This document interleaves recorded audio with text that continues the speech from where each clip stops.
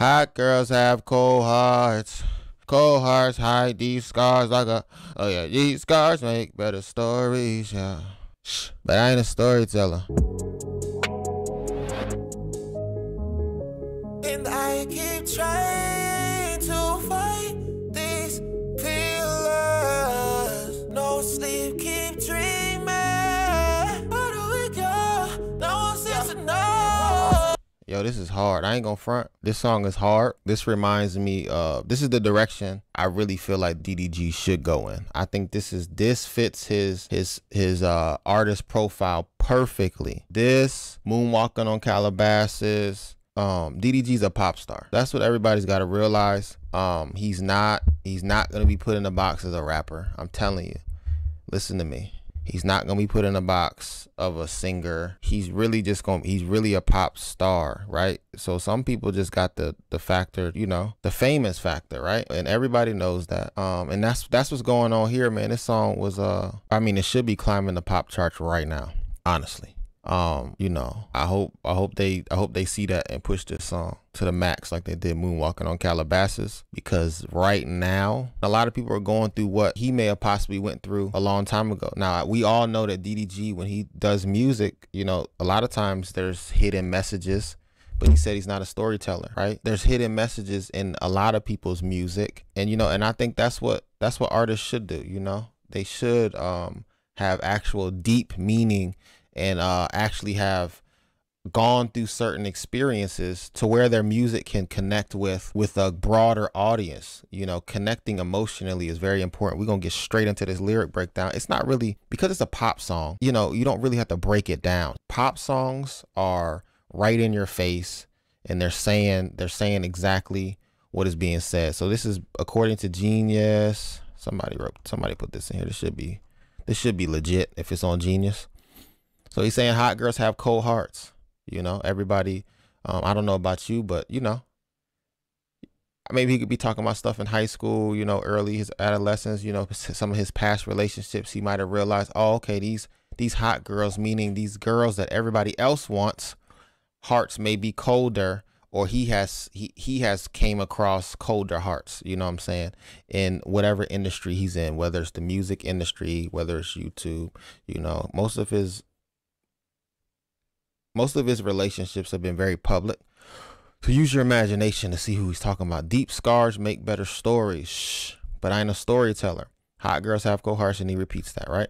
Verse 1, she come over, you know, and they finna get down.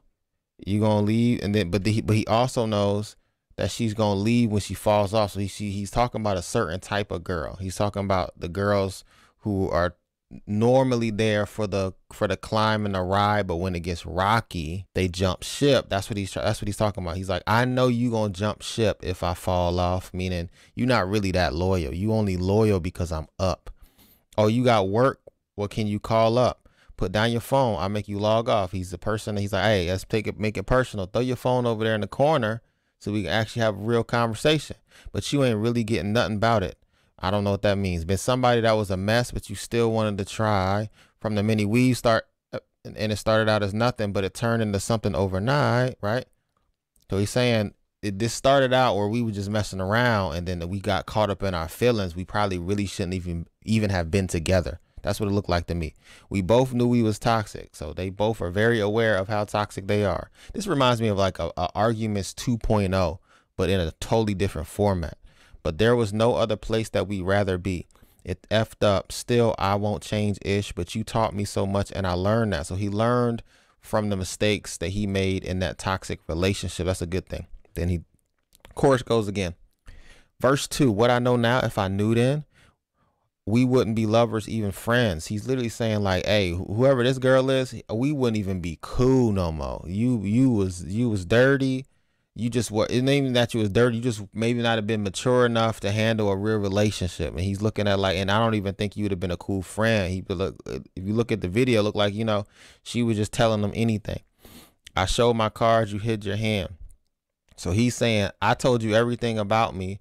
I let you know, you know what I'm saying, what was going on, what people I was talking to at the time, what I'm not no more, all this stuff. He's saying, I showed you everything and you didn't show me nothing. I guess you just like to pretend. Real niggas scare you. I dare you to tell me the whole truth. But trust me, I know you effing can't. See, I was only here to take care of you. It's hard because you always comparing me to every other man. So the relationship that he was probably in, she was comparing him to every other man.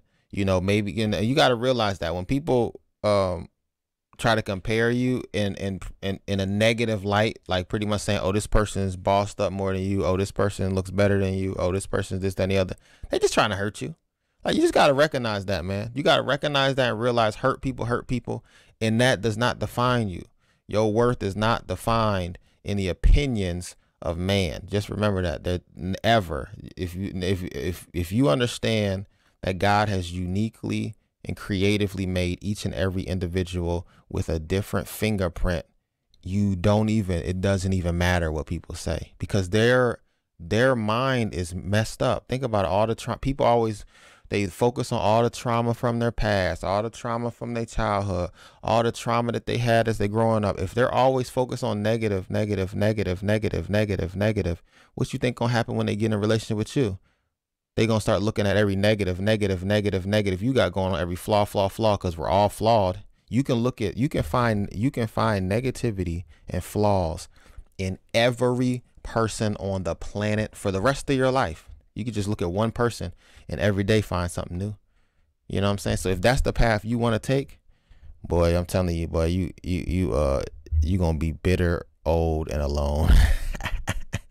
Alone. So then we got that. But you taught me so much and I learned that, man. And that's really the whole song, man. Hey, let me know if this breakdown was pretty dope. I'm going to do these quick flash breakdowns as well as DDG keeps dropping. And if you want more lyric breakdowns, let me know. Boy, this is Rob Allen ENT, man. Hey, I'm just keeping it real, baby. I ain't want to waste too much of y'all time because it is a pop song. So the lyrics don't need that much breakdown.